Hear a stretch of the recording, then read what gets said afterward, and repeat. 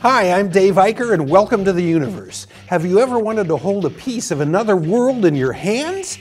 You can by collecting meteorites. So turn on your mind and get ready for the real reality show.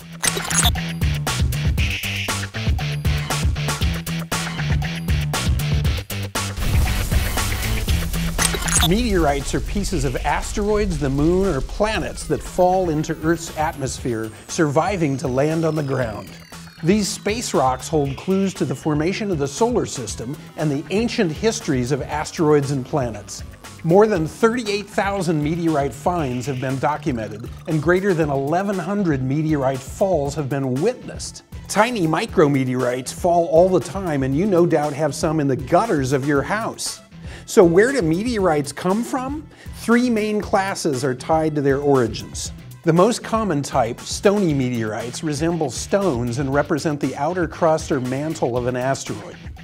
Less common are iron meteorites, which come from the iron-rich cores of asteroids. They also contain nickel and small amounts of other metallic elements. The most unusual of the main types are the stony irons, which come from the core mantle boundary of asteroids. Hunting your own meteorites is fun but challenging unless you're very experienced. You can buy meteorites from a wide variety of reputable dealers, however. Some are as cheap as $5 each, and others extremely rare types that are worth many thousands of dollars each.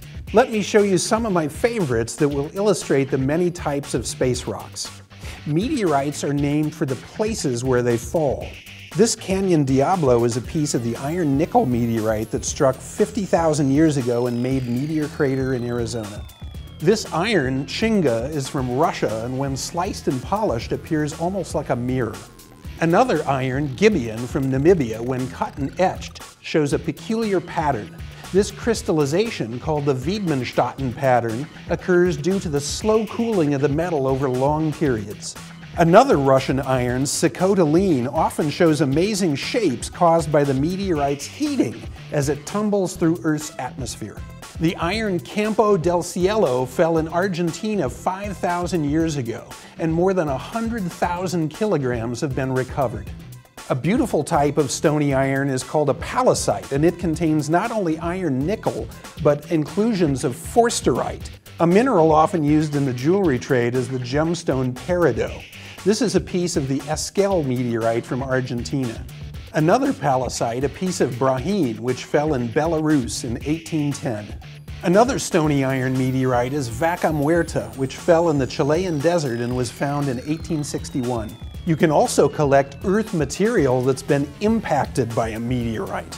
This Tektite from China is natural glass fused by the energy of a meteorite strike some 780,000 years ago. Similarly, Libyan desert glass is silica fused by the high temperatures of a meteorite strike about 26 million years ago. Further, Moldavites from Moravia in the Czech Republic are greenish, iron-rich glass pieces formed by a meteorite impact nearly 15 million years ago in nearby Bavaria. Trust me, there's nothing quite like holding a piece of another world in the palm of your hand. I'll see you next time on The Real Reality Show.